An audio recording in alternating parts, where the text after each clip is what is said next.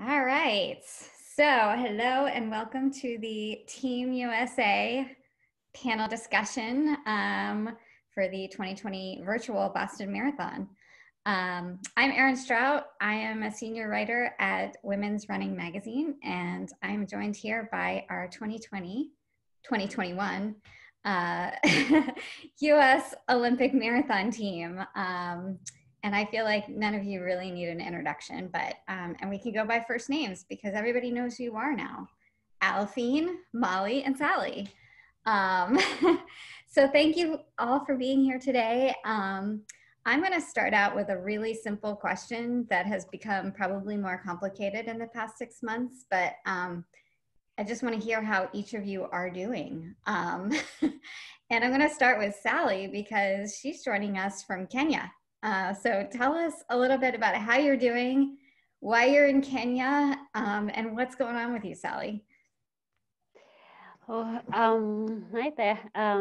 Well, I'm doing good. Obviously, not what you expected August to be like when the year began. So it's been obviously different from what the year was supposed to be in. But I'm doing well. I'm training and healthy, and I'm spending time with my family, and so that is a good part of what's going on in the world right now. I am in Kenya. After the trials, I traveled back to Kenya to recover. So the plan was to go there for a month and spend time with my family, and then come back to the US to get ready for the trials. For the Olympics, well, the world changed, and now I'm here. I can travel until about 2 weeks ago. They started opening or loosening the lockdown, and now you can travel. So I think I'll be traveling soon, but well, that's why I'm in Kenya. Well, Molly, you've been sort of all over the place a little bit. So tell us what's going on with you and where you are right now. Yeah, so for the last couple months, I've been back and forth between Wisconsin, where I grew up, my parents' house, which is where I am right now, and Boston, where I live. So I had been spending pretty much most of my time in Boston. It's actually been, obviously, kind of like Sally said, this year has been so different from what we thought it was going to be. But I have really gotten to enjoy being in Boston for the summer. I usually am racing and I'm around so much that I don't get to enjoy summers in Boston. And so it's been nice being able to train there. I've got, now that things have started to open back up again, been able to like see friends and get to go out on the river. And we took a little trip up to Maine. So and then during the heaviest part of quarantine, because Boston was fully shut down, I actually spent that back here in Wisconsin for about a month with my parents and my sister. But no, it's been good. Just kind of like, I don't know, you just deal with it. Life has been pretty different in Boston, obviously, with the full-time mask order. Running with a mask has been an adventure, to say the least. But yeah, it's good. Like, just making it work regardless. I think everybody's kind of going through it right now. So just trying to stay positive given the conditions. So Aliphine, I know you've been spending some time in New Mexico.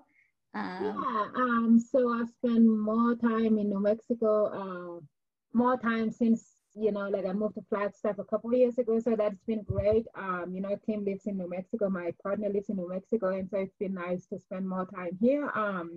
I've gotten used to or tried to get used to running by myself. And I've been crocheting a lot, as you can see, stuff behind me. I've been buying a lot of yarn a lot. Actually, I kind of slowed down a little bit. I've been taking care of my garden, and I am doing remodeling of my house. So the other day, I was taking down linoleum floors, and I haven't been doing weights. So I took this day and I took down linoleum from the floors. And the next day I was so sore that I had to take a day off. Like literally, like I had to take a day off running because like my shoulders, my upper body was so sore. So that has been interesting. I haven't done any of that since then, but it's been nice. I think like, they both mentioned that 2020 hasn't exactly been the way we thought it was going to be. We were supposed to have just come back from the Olympics, but I think for me, it's been fun because I have, for the first time in like 10 plus years, I haven't had to like do a lot of hard workouts. I mean, my mileage is still about 70 to 80. I do about one workout a week. I don't really worry too much about my splits. As long as I can get out and go around, that's great. I went to Flagstaff for like about 3 weeks a month ago, and then I came back. So that was really nice. For the first time, I was like, wow, I'm still a pro athlete, because doing workouts with a group felt so much easier than when I'm here. But other than that, it's been fun, just chilling and trying to like take 2020 as it is. Like if I can run 6 days in a row, I am always very happy. It's good to hear. So before we kind of get into the current state of affairs, I do kind of want to back up to February 29th when life seems pretty awesome for a lot of us pre-pandemic. So tell me a little bit about what each of you sort of remembers most vividly from that day, and like maybe tell me a little bit about how, do you still feel a high from that day? Like, what do you remember, and sort of what are your feelings about it now that we're a little bit removed from it? Wow, that feels like 10 years ago or more than that. Yes, February 29, that was, I don't know, like I would say one of the best days of my life. At that time, I was just, out there racing and, hoping that I could make the team because, everything had gone well. And I think that morning, for instance, for me I was very upset that morning when I got up because I got up and I felt like I had a lot of nickel pains in multiple parts of my body. And so I didn't wake up feeling excited like I usually would, during a big race. And I was even more upset knowing that that was the biggest stage of my career so far. And so I think that kind of helped me because I wasn't stressing too much about what the race was going to turn out. I was more stressed about how I was feeling. And once the gun went off, I think I kind of forgot, for the most part, I forgot what was happening in my body. And I remember thinking though that, because of the weather, I remember being super excited that first of all, it wasn't hot because like I was saying earlier, Marley, I don't want to run a hot marathon unless I absolutely have to do it, which I will do next summer. But I remember being super excited that it was cooler, and the fact that it was windy, I thought, well, then maybe we will have a big group for a very long time, which is exactly what happened. But really during the race, I think I just remember like the second part of that race being so hilly, but then like feeling like, oh, I can do this, and then of course in that last loop, Sally, I will have to say this, I'm sorry, but I remember when right before the move happened, I remember looking ahead and seeing Molly, and then looking behind and seeing you, and then no one else behind her was like, oh my God, this is it, like this is happening. And I should have said, come on, Sally, but I was like, no, I'm just gonna go with Molly. I mean, it sounds very mean to say that right now. But like, I think that when that move happened, I don't even remember. Like, I don't know if any of you remembers how the move happened, but I don't. But I just remember thinking, like, oh my God, this is actually happening. Like, I can't believe this. And now that five and a half months have gone by, I keep thinking about it. And I'm like, I can't believe that happened. Like, that was the biggest day of our lives. And for the three of us, we are very fortunate that we already have our spots to go to the Olympics. Because, thinking about what's going on right now, it's been very nerve-wracking. And even for me, like having already met the team, like some days you just don't feel like, going out for a run. And I can only imagine how much harder that is for someone else who is still not only trying to qualify for the Olympics, but also trying to qualify, for the trials. And so I feel very fortunate in that respect, that I have a lot of time to train, and I only need to get ready and be ready, on like August 8th of 2021. That is the day that I need to be ready. But from now until then, I can just relax and, and take a breather. A lot of people don't have that opportunity. But yeah, like I keep thinking about it and I'm like, it's just incredible, like, and to see how much of my life has changed since then, in terms of how people see you, in terms of the letters that you get from people. And I think this kind of, like for Sally and I would resonate more. Like, I didn't realize at the time, that Sally and I were going to be the first, African American women representing, America in the Olympic trials for the marathon. Like the first Black women representing America on the marathon. And so I've gotten a lot of, like letters, people saying that I inspired them, and I don't think I realized the weight of that at the time until, later on, especially when things happen with George Floyd and all that stuff. And I've taken that time to really be grateful for the opportunities that I've gotten, and also realize that there's so many Black boys and girls looking at us and thinking that could be me someday. And I don't know, I just feel so grateful that we get to be those people. Yeah, I guess I'll go next. It is kind of crazy thinking back to that day, and just like, I guess because like my entire world as a pro athlete just changed, like shifted that entire day going into that race. Like I was almost like, there was so many things for me to be nervous about before that race. Not only the sense that it was just so competitive with pretty much every pro woman that I knew and really respected was going to be on the line that day. And then just the fact that it was the first time I ever raced the marathon. So going into it, I'd almost just kind of like resigned myself to the fact of like, I was so nervous, but I was like, you know what, it's just going to be what it's going to be. Like, you have no idea what to expect. It's going to be really hard. Just go in and try and like do the best you can. And so I remember like the morning of, I was so nervous, but also just like weirdly, like really excited and so happy because all of my family was there. So many of my friends from Boston were either down there watching or down there racing. Even like going to the line, they were like blasting music and I was literally dancing with two of my friends. We were all back in wave 3. And so we were like, as they were announcing like the front line of people, we were back there just dancing. It was crazy then because the gun went off and I was able to get up to the front, and like I just felt like I felt like I like was like supposed to be up there, even though like arguably I had no place putting my nose up there in it. And then kind of like what Aliphine was saying with that move, I don't even know if it was mile 19 or whatnot, but on my part, it wasn't any conscious move. We were just going up a little hill and I just kept like, I don't know, I was feeling so good and so strong.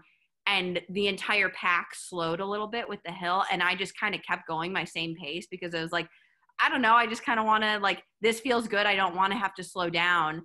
And then realizing everybody fell back and I was like, I don't know, I was only a couple meters ahead, but realizing like, oh no, like what have you just done? And truthfully, it was the fact that Aliphine it was within like 10 meters or so, all of a sudden I had Aliphine right next to me. And it was that having Aliphine there of being like, okay, this is what you're supposed to do. Like Alphine's going with you. This is someone, you know, this is someone like you've run with before. And like, she's going to help you with this. And so it was kind of that sense of like, okay, now it's just the two of us. And if we can keep ahead and keep this going, like we're both going to make the team. So we might as well just like go for it right now. But I definitely wouldn't have had the confidence to like keep that move going if Aliphine hadn't been there, because I definitely had that thought in my mind of like, should you play it safe and like fade back to the rest of the group and like you have no idea what you're doing right now. You literally have never run more than 24 miles. So like, yeah, maybe play it safe, but I don't know. It was just such a cool day. Like I don't think I could have like imagined it better in my mind beforehand. I think I'd mentally prepared for the worst case scenario. And then it was better than I ever could have dreamed it was. And just like, obviously like such an honor, like getting to be on the team with like both Aliphine and Sally, who I look up to enormously. Like hell, I had a workout where I like worked Sally's bottles for her when I was still in college, and I was like fangirling the whole time. And now I'm like, oh my God, I'm on the same Olympic team as her. This is like the greatest moment of my life. So it's been really cool, really fun getting to like appreciate just how huge this is. Sally, do you remember Molly handing you bottles during a workout when she was? Oh yes, I remember that. I'm not that old, but I remember that. What an honor, though. What an honor to be able to have someone like Molly and Aliphine to be part of Team USA. It's just a great honor, especially when you see people that have developed and really grown and matured and done amazing things. That's a privilege, and that's just wonderful. And I am really lucky to be part of that team. February 29th. Oh, that day. It wasn't that a special day. What do I think about? What do I even remember about that day? So much pain and so much joy. That is pretty much what I think when I think of February 29, because I remember I kind of, going into that race, I kind of had an idea that it was going to be a tough day, a tough competition, just based on who was there. It was everybody was there basically, and so there was no way around it. It was going to be painful at some point. So, and it's a marathon, it's going to happen anyway. So I kind of knew that going in, but I think I also underestimated how difficult the course was going to be. And so the last bit of that race, when the girls are talking about the move, I wasn't caught on off guard with that move. But I think it was so sudden and so sharp. I felt like that it kind of threw me off just a bit, 1 second off, and I realized, okay, this move is really quick, and I feel like if I go with these girls, I might not make it to the finish line. So I kind of made a judgment call to hold back and kind of go with my pace, and so I let them go, and I felt like that was a really good move on my part. And those last miles, oh my god, that was painful. I don't know how everyone else felt, but I remember those last miles being so brutal. I can't believe we were running 6-minute miles. It felt like I was running 12 minutes a mile. It just felt like my legs were not moving anymore, and I just kept thinking, oh, they're gonna catch me, and then it never happened. But and then just that pain and that perseverance and that just commitment. And I remember thinking, just one foot in front of another, Sally, just put one foot in front of the other. And I would use markers on the road and thinking, the girls, Aliphine and Molly already gone, so all you need to do is keep your composure, put one foot in front of the other, look at that corner, just count this, count 10 steps and get there. That's all I did. That's what I did for the last 3 miles. I was basically counting steps. And there were so many people on the course that were shouting, and they were telling me how far back that the chase group was. Everybody was shouting the seconds, 8 seconds, 12 seconds, 15 seconds. It was amazing. It's just amazing what people can come through for you. I don't even know who they were. They were just fans on the road. And I mean, every 100 meters, someone was telling me, 10 seconds, 8 seconds. It was just, I don't know who they are, and I'm so forever grateful for that.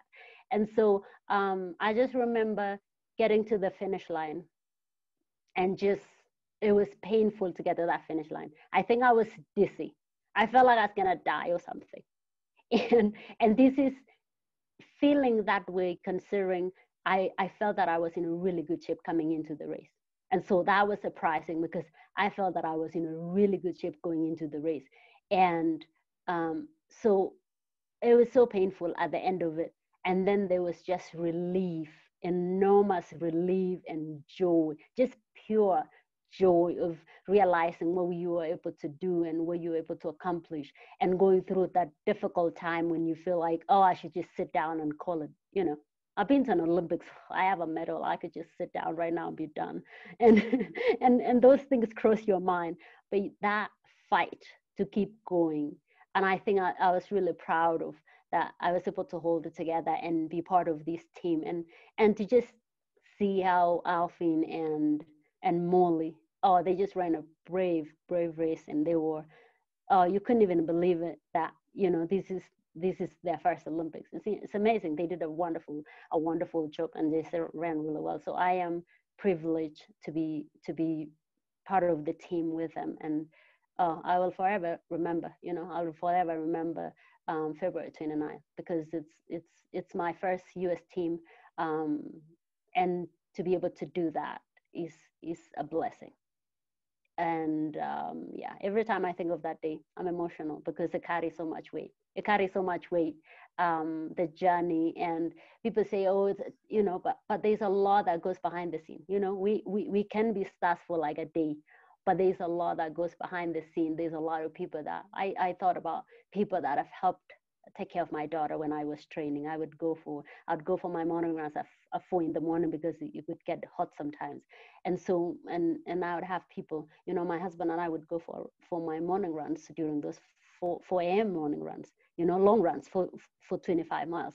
And I would have this lady that helps me in my house, and she would come in and watch Emma at 4 a.m. That is a lot of people that really sacrifice. So you go out there, and and I go out there and try to give my best, and hope that I am rewarding them in a way that when I come through, they also celebrate. Yeah. I love all of your stories so much. I wish we had more time to delve into each one of them. But Molly, I want to come back to you for a second. Obviously, you were the big surprise that day. When we talked about contenders, I think Sally and Aliphine were on everyone's list. But there you were. And I want to hear, was it a surprise to you? And at what point, in that race where you kind of touched on this already, but tell us a little bit more about, like, you were in uncharted territory and you just decided to take a risk, and sort of what went through your head at that point? Yeah. Even just going into the race with, like, I feel like when I would tell people beforehand, like, oh yeah, like I'm going to like do my first marathon at the trials, people either thought it was super cool and like fun, or they thought I was the biggest idiot in the world. Because it's just like, especially like diving feet first into just that level of competition was already like so much. And I think,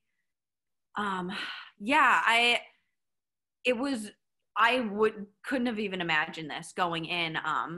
My training had been kind of all over the place. Like, I'd been training well up in Flagstaff, but like compared to what I was seeing some other women do, I constantly kept comparing just the level of work that I was able to do compared to other women. And just, I'd only been running consistently for 5 months. I'd been injured. I'd been coming off surgery. My first 2 years as a pro had been really, really shaky, and just kind of dealing with a lot of the repercussions of not treating my body super well during my college career.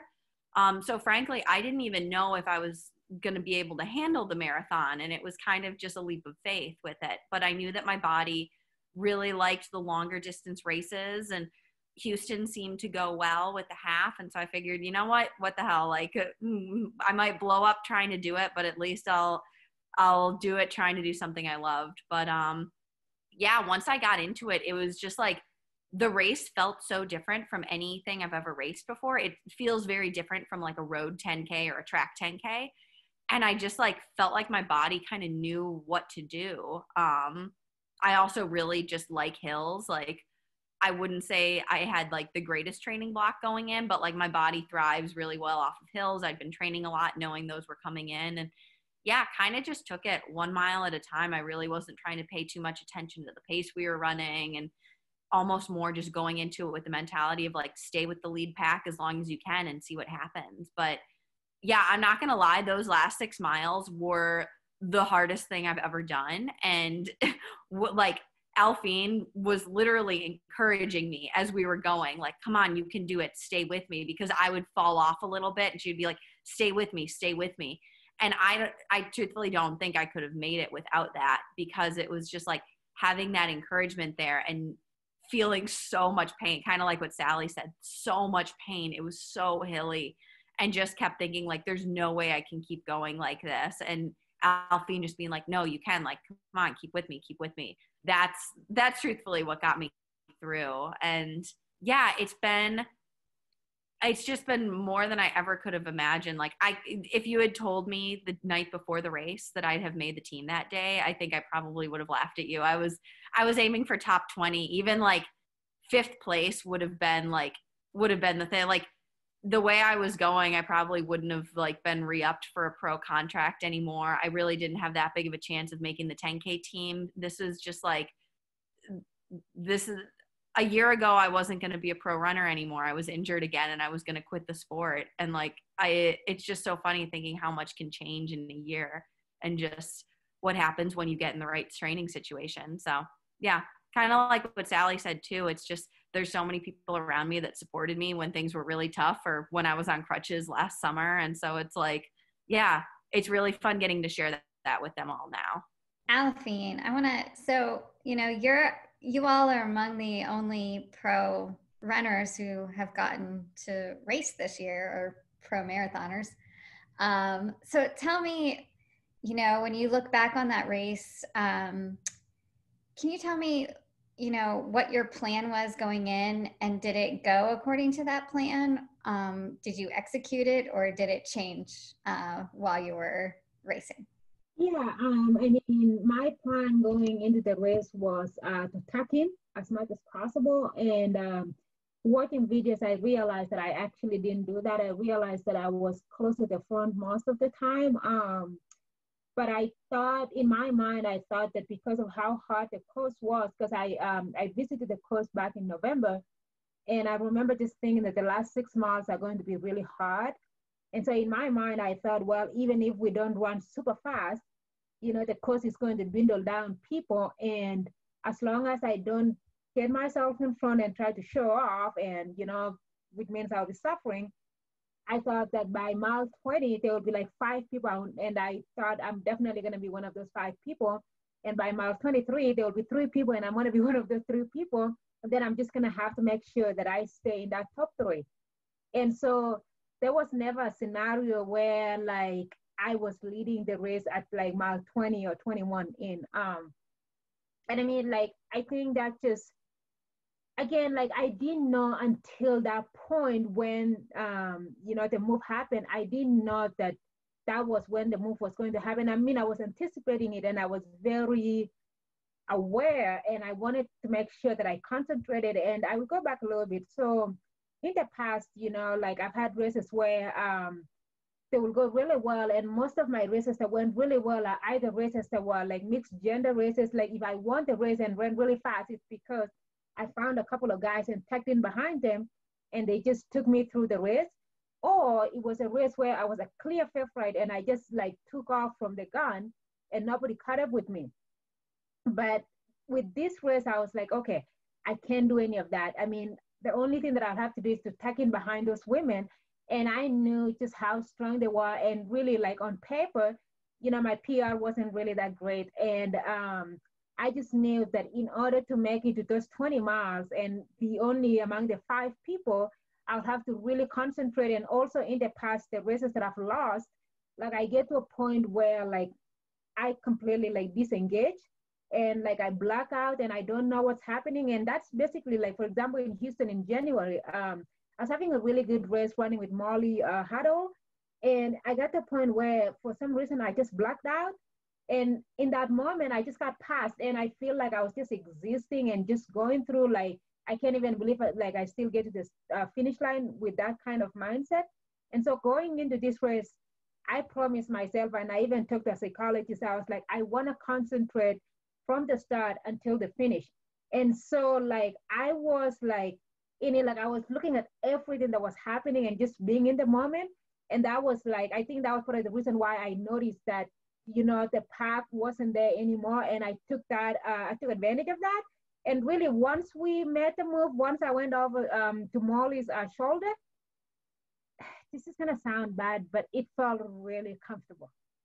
And of course, again, like for the 2 of you ladies, like, or even you, Erin, like when you're having a good day, things feel really good. I mean, Molly's talking about how painful that was. To me, it felt super comfortable until mile 25. Now that last hill, that long hill at mile 25 was super painful, but also part of the reason was because I was trying to run away from Molly. Otherwise, if we were like trying to run together and finish together, I think it would have been comfortable. But I think at any point, in a race when you're trying to run away from someone or trying to maintain, like I can't imagine what Sally was going through. I've been in races where you are so afraid that you're going to get caught. Like your legs are like giving up on you, and you're so afraid the stakes are so high, and you're afraid that somebody's coming from behind. I never want to be in that situation, but we all get to be there, at some point in our lives. And so for me, like it was just, I think I had a plan. I was ready training wise, but then I also took advantage of the opportunities that presented itself, and it definitely ended up being a really good day. And again, I mean, I think I kind of believe in faith too. Like when things are supposed to happen, they will happen.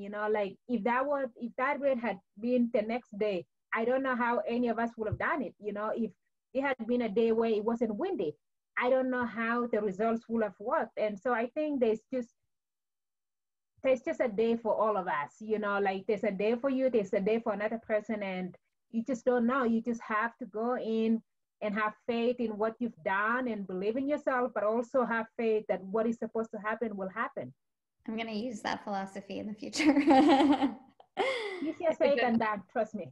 All right. So I want to kind of go into current day now.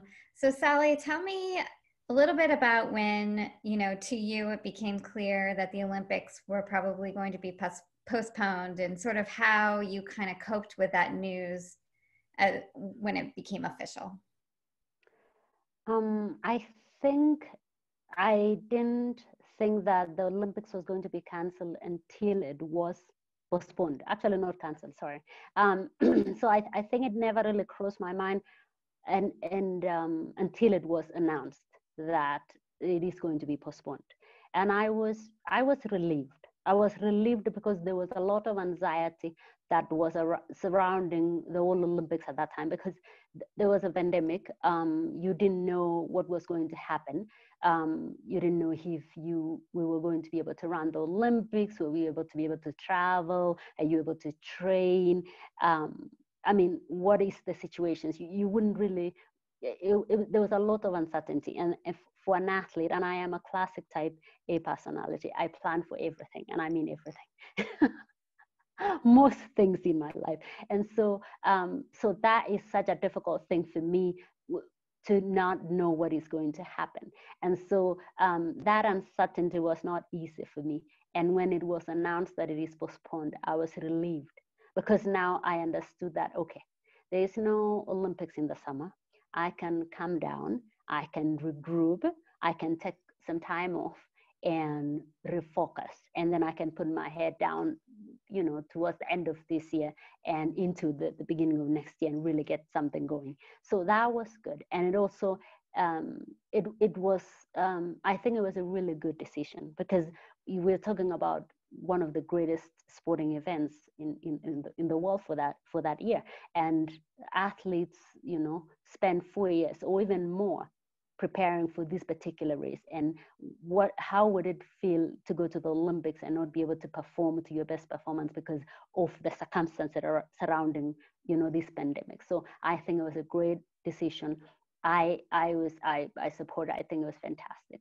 I like that the fact that they postponed it, and I liked it even more because it was postponed and not completely cancelled, because that would have been a possibility. They could have completely cancelled. So I think for them to decide to push it a year, 1 year forward, and to allow the athletes that have really worked to be there and the fans to be able to celebrate that, I think that was fantastic. So I was happy about that. It has been difficult. Like Aliphine said, the motivation, oh my God, I didn't realize how difficult it is to not have something to train for until I couldn't train for something specifically. So it's just sometimes there are days that I just feel like, oh, I don't want to get up. I don't want to go for a run. And I just feel like, oh, I just want to sit down and I don't know, watch a movie on Netflix or whatnot. And so there have been lazy days that I've just felt like, I'm not getting out. And so it's been difficult to get motivated. But I think like, Aliphine mentioned that it is easier for us because we are already in the team. So I know that. For example, when it was August 7th, I went for it and I'm like, okay, 365 days. 365 days, Sally. You gotta get yourself together. And so,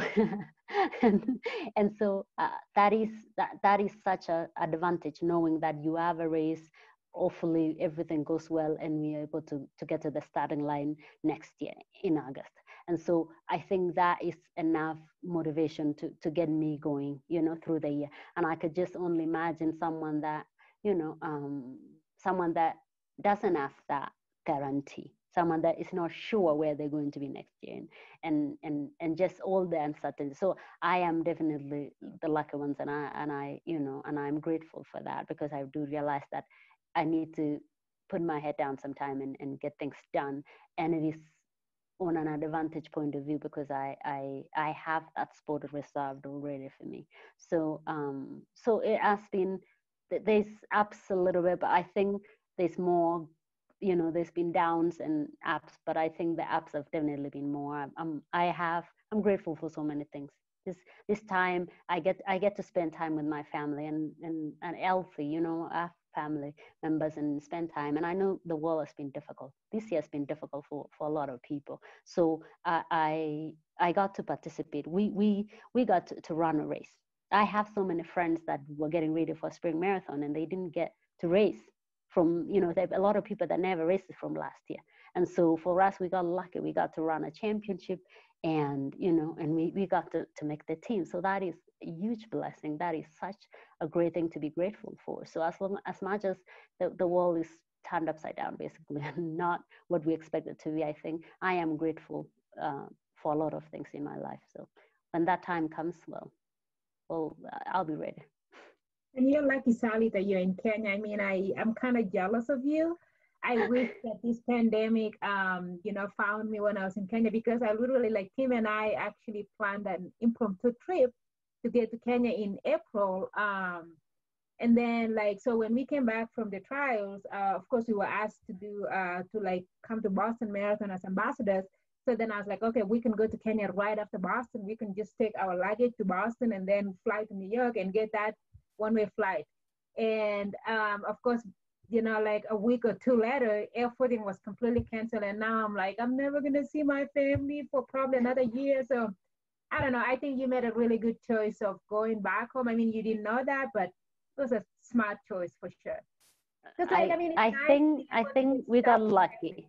Yeah. I think we got lucky, because I have she just turned 3 years old. So at the time I had a 2-year-old, and you can imagine a 2-year-old in a confined space. And so it's been really good for Emma to be in Kenya, because we live in a farm, by the way. so we live in a farm, and there's a lot of space. The weather is warm and nice, so she can roam and run all over the place. And so it's been really good for her, and I know that she's enjoying that. So as much as and I have a farm, and I get to do all the farm things that you do. I have a garden and all that good stuff. I have some chickens and some cows and all the good things. So so I'm occupied in that way. So so it's not bad. Now you're living your best life too.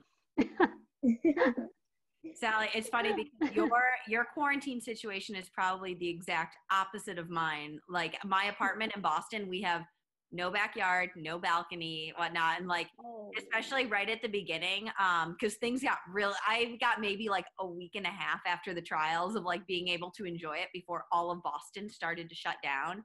And it was a question for a while of whether we got the stay at home order, but it was a question of are we going to get in trouble if we leave our apartments? Are we going to have to just stay in our apartments for however long this goes on? And it was terrifying.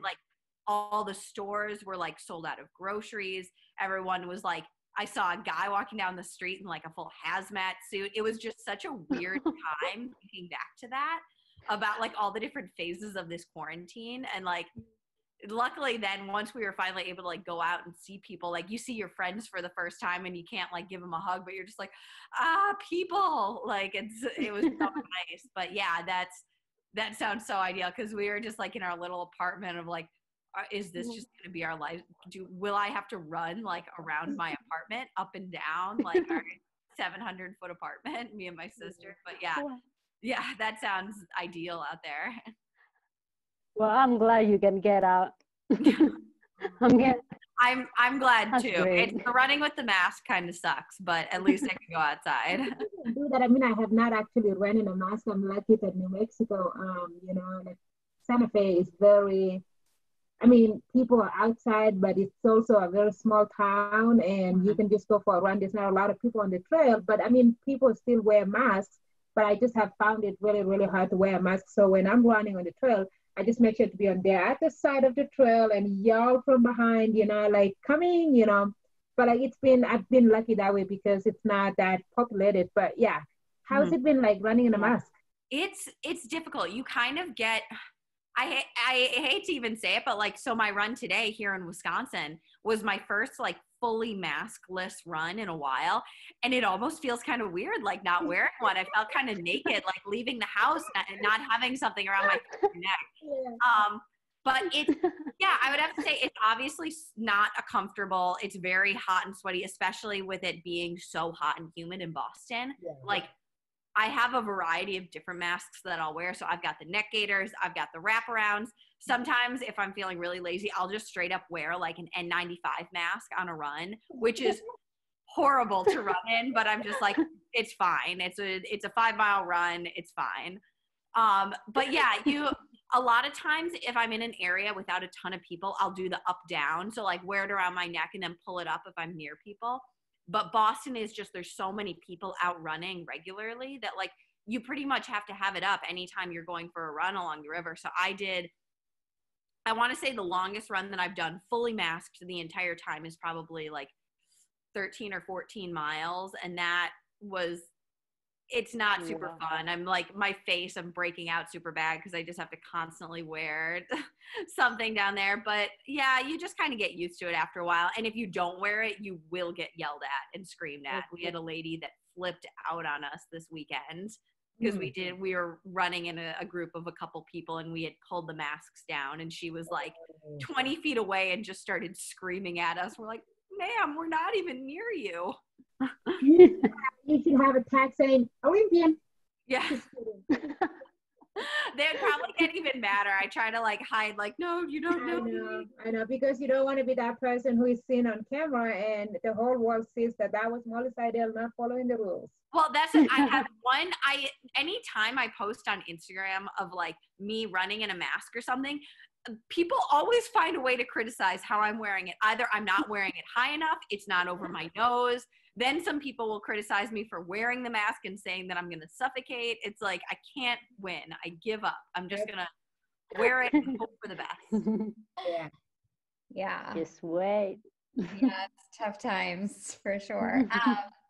So I wanted to get into, and Molly, by the way, I think once you get to 7,000 feet after wearing a mask and all that humidity over the past few months, I think 7,000 feet is going to be no problem for you. I'm so much looking forward to the the no humidity. Just my hair itself, my hair turns into an afro in the humidity. That's all I want, dry.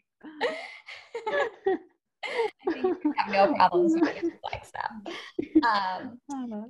So Molly, maybe or Aliphine, why don't you tell us a little bit about how, amid all of this uncertainty and since, the Olympics have been postponed, how have you kind of readjusted your training and also kind of your attitude toward, what's going on? Yeah, I think for me, it's when they announced that the Olympics was going to be postponed, I was heartbroken. I was really heartbroken. I think for about a month or a month and a half, I had this lump in my throat where like every time I think about it, I want to cry and I can't get that lump off my chest. And the only thing that I will have to do is go out for a run, then I can completely forget about it. So I think I really struggled with that. And part of the reason for me was, and I mentioned this to you, Erin, that, I'm not a planner like Sally, but I had a perfect plan of how 2020 was going to go for me. I was like, okay, I'm just going to go to the Olympics once I make the team, come back, get ready to like have a family and go run New York City Marathon, probably a month pregnant like Sally was. You know, I had all this perfect plan. And so, and then like when that changed, I was like, now I have a year and a half. And that to me felt like eternity. And also thinking about that, I was like, okay, if I wait until I come back from the Olympics, then that means that I might not even be able to come back. Like, say I have a child in 2022, and then if I have a lot of like difficulty like Sally, I might not even be able to run in 2024. So it basically is like my career might just end this year. And so I had a really difficult time. But also one of the things that kind of helped me was though that, okay, so I was like, okay, the Olympics has been postponed, but it's definitely going to be races in the fall. And so I came back from the trials and I actually had my contract for New York City Marathon literally that next week, which is the earliest I've ever had a contract for a race. And so I was super excited about that. I was like, okay, I mean, that was my sixth marathon, but I was like, okay, if I can run New York City Marathon, I even floated the idea with my manager of running New York City Marathon, you know, just to learn how to continue to compete and then maybe go to Tokyo next year, you know, in February or March, whenever Tokyo Marathon happens, and run a really fast time or see how fast I can run. Or maybe go to Boston, you know. So I was like, okay, by the time next summer comes around, I will have already had 2 marathons under my belt. So that was my silver lining in that short time frame.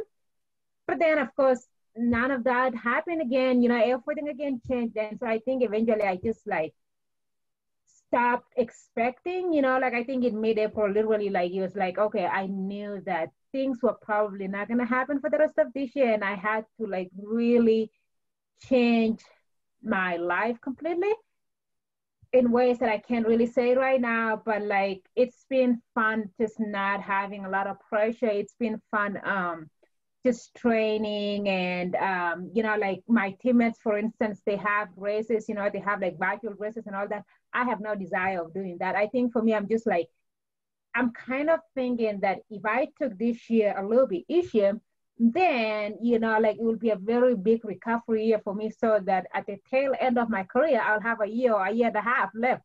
Whether that's true or not is a different story. And so I'm just taking this year, like, you know, like I know in the last 10 years, I haven't really had that much of a break, but like being able to run 70, 80 miles and not having a lot of intensity, I think for me is a good thing. Now I've done 20-mile long runs literally like since the end of March until now. Like that is the longest 20-mile streak I've ever had. And I'm like, I can't believe I'm still doing this and I'm still enjoying it. But yeah, like I'm just honestly like right now, I don't even think about running as much as I should. And I think being in New Mexico is also good for me because I'm not constantly with people who are like setting goals of this is what they want to run. I'm just like literally existing and like crocheting and thinking about what I'm going to do for my garden. And it's just that there's more to life than running. And I'm beginning to also realize that at some point, you know, my career is going to come to an end. I think I'm trying to train myself now to see how am I going to adjust to that time because I know that it's hard. It's hard to give up this thing that you've been working for your whole life. And like Sally said, it's really hard to train when you don't have a goal, you know, like when you don't have a race. But I think I just got to a point where I was like, I'm not going to pressure myself. Like there've been times where like I have a long run on Saturday and I wake up on Saturday and I'm like, I don't feel like doing a long run today. So I will just completely skip long run that day, stay until evening, do an easy run, do a long run on Sunday or even a Monday long run. And so like I am so unstructured and I feel like that freedom is really good for me right now. Now, when next year comes around, I'm definitely going to get back to seriousness. But right now, I'm having the best time of my life, you know, as much as I can during this pandemic, honestly. And I'm also beginning to be like, I want to see how other people, you know, feel like when they're just training for no particular reason, just to stay in shape. So I think I'm kind of like an everyday person. And I try to also post about how I feel because it's like, you know, people like to know that we are normal people. And I'm like, can't believe a lot of people are like, even pros do that. And I'm like, yeah, what did you think we were? Did you think we ran on oil or something? I'm a human being. You know, I wake up and I'm like, I don't want to do anything today, just like you. But that's been fun, you know, like just, I don't know, sharing the journey and, you know, like listening to people get so surprised, and I'm like, yeah, honey, that's who I am. I just happen to like, be talented enough to be a pro athlete, but otherwise I'm just like you. I think we all, speaking for the recreational runners, I always love when you all are totally honest with how you're feeling on your social media posts. I think we all get a lot out of those. So thank you for that. Molly, how are you proceeding? I know you're going up to altitude. Are you, eyeing any of these like pop-up races or virtual things, or, what's your plan? Yeah. So, I guess my quarantine since the trials, it's been kind of crazy because I also had a plan for how I thought 2020 was going to go, and that just blew wide open on February 29th. My whole year changed on that day. So I was already pretty much having, like, my year was going to kind of be in flux. I was like, oh, like, wow, I guess I'm now going to Tokyo in midsummer. And then 2 weeks later, all of a sudden I'm not going to Tokyo. But in terms of like motivation, I'm kind of weird in the sense that I'm not super motivated by races. Like, obviously, like when I have to prep for a big race, that is like, I'll like gear up for that or whatnot. But I actually really just love like running for the sake of running a lot of times. Like, I don't necessarily, like, I just legitimately love getting to go out and just run and do that. And I think part of that is because so much of the last 4 years for me has been super broken up. I haven't been able to get in consistent training. And I have had to deal with a lot of this stuff of like when I'm out for 6 months and I can't do it. And I just love like getting to go out every single day. And even if I'm not working out, even if I don't have a race to build up for, like, that's just a very like peaceful thing for me. And especially with all the stress of quarantine, like I just found myself like doing a lot of mileage and just running a lot because it was the only social interaction that I could have, of like masked runs with friends occasionally. And just like a way of dealing with the stress and just like being able to go out and move my body, because otherwise I was stuck in my apartment all day. And just like really, I actually almost kind of liked it, of like being able to just like focus on why I love running, of like getting to go out and not have a race that I have to gear up for right away. Also, I had actually like partially torn my plantar fascia in the race in Atlanta. So like being able to give myself some time to let that heal was actually actually pretty beneficial to me. Obviously, it was like absolutely heartbreaking to like have the Olympics postponed. But at the same time, because in my mind, like that was such a sudden shock for me to make the team, I almost hadn't like been able to fully attach to that, of like, oh yeah, like I've got this right now. And because I'm on the younger side for a marathoner, like, I mean, I was 25 when it happened. So whereas I think a lot of people like who have been like into their careers or whatnot, they have the experience and they're like, oh, do I have to wait a whole nother year? For me, being able to get another year of training is actually pretty like important for me, just because I had only had 5 months before that of steady training. And now I've been able to just stack up weeks and weeks and weeks of steady training. So I've been trying to like look at this as an opportunity and just a time to really like enjoy running, enjoy training. And then I guess like kind of out of the blue, we had an opportunity to race come up this fall. So I actually will be doing a marathon this fall. That's the reason why I'm heading out to Flagstaff.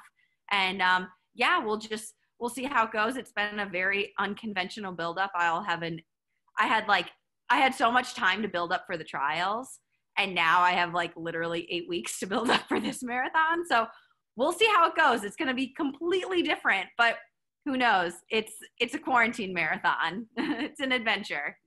Well, that's exciting to hear that there is a marathon that we can look forward to. I don't know if you can share any details about that yet, but no. Yeah, I actually don't know when we're allowed to like say. I've been telling people that I know. I figured this will probably come out after we've already announced, but yeah, you probably know which one it is. There's one. Yes, well, that's really exciting. That's awesome.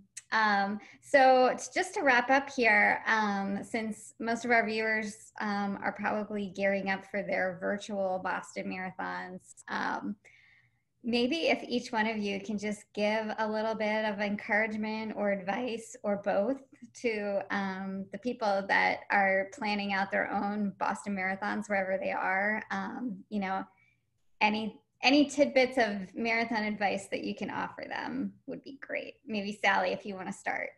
I think the fact that 2020 has just been a difficult year for the whole world, really. I think it's fantastic that people all over the world are going to join in and to be able to compete and to be able to participate. And even though it is a virtual marathon, I think it's still a fantastic thing that we get to join in one thing and we get to celebrate that ability to be able to do that. And I think to get out there, just run for the fact that we are alive and we're here and still able to enjoy the thing that we do, which is run and or walk, you know.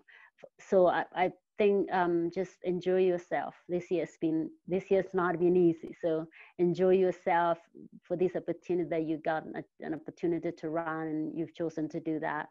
Congratulations, go out there, enjoy yourself, have fun and you know, and join in all this, you know, join in the big family and have fun out there. Yeah. Molly, you want to? Yeah, I can go. Yeah, I think with these virtual marathons, it's obviously hard with it not having the physical marathon, not like obviously the whole atmosphere of Boston is so huge.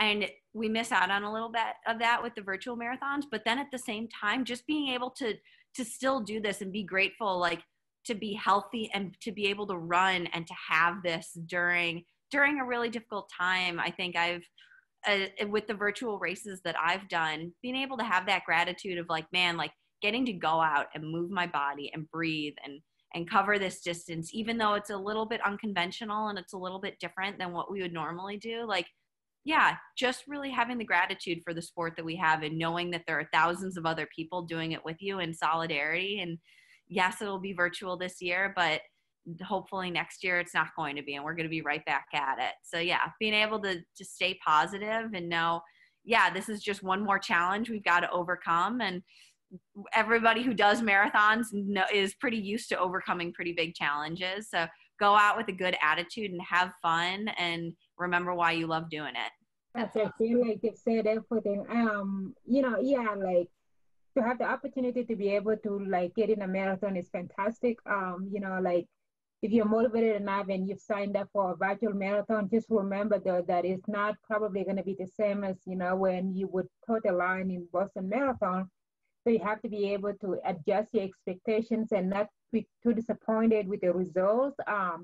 You know, 2020 has been really hard. So that should be just a celebration, you know, a way of celebrating being healthy and, you know, like your family being healthy and just, you know, run for the love of running. Really like, yeah, I'm glad that you get to race a marathon, you know, good luck to you, you know, have fun and again, adjust your expectations, whatever happens, just remember that, like Molly, just remember you're still the Olympian, you know, that was second place in February 29. So hopefully this one goes really well. But if it doesn't, such as 2020, you know, it's been turned upside down and we just have to roll and just go with the flow, honestly. Like, so I just, you know, hope everybody who is getting ready for Boston, wish them all the best. If they wake up one day, they don't feel like running, it's okay to like, you know, take that day off and it's okay to go to the race and you don't feel well, it's okay to finish, you know, slower than, you know, you are expecting. Or if you are one of those people who has a really good day, and then, hey, that's even fantastic because it makes you stronger. It makes you realize, you know, like you have, I think having intrinsic motivation is really great. And I think also that running virtually, I'm not sure if we will ever be able to use that, but I think some people like can practice something and be able to deliver it during, you know, the actual race. And so I feel like this is an opportunity for somebody to practice a race strategy that they've always wanted to do, but because you're running with other people, you kind of change your strategy. So this is a perfect time to practice that strategy, you know, and go have fun. It's all very good advice. Thank you. So I think that's it for today, but I just want to thank you all for taking the time. And I know Sally, you get the award for for the most effort calling in from Kenya. That's awesome. Oh, thank you. And I know I speak for everyone when I say, like, we're really looking forward to seeing all three of you back out there again. But in the meantime, keep updating us and take care of yourselves and stay healthy. Yeah. Cool. Thank you so much. We can end the recording. Hey. All right.